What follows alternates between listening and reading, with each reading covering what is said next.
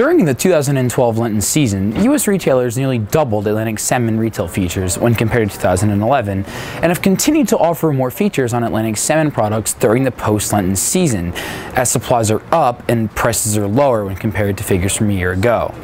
According to Urner Barry's retail features, 3,175 stores offered salmon features during the sample period ending April 16th, though not higher than the 3,349 features offered during the Holy Week period that ended on April 9th. The figure was up 35% from the 5th week of Lent that ended March 26th. It appears that strong U.S. supplies have retailers continuing to actively feature product even after the Lenten season.